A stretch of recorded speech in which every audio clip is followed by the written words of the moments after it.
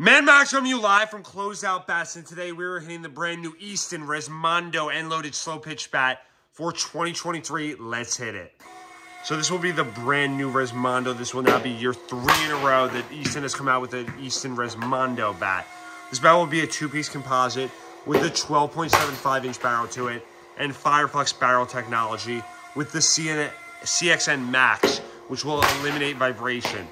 This bat will be an end-loaded bat. So you're going to carry a little bit more weight up top, and the weight will be, for example, 25 ounces will be 25.5, and 26 will be 26.5. So half-ounce end load to it on top of an end-loaded bat with a 12.75-inch barrel. This is definitely preferred by those power hitters.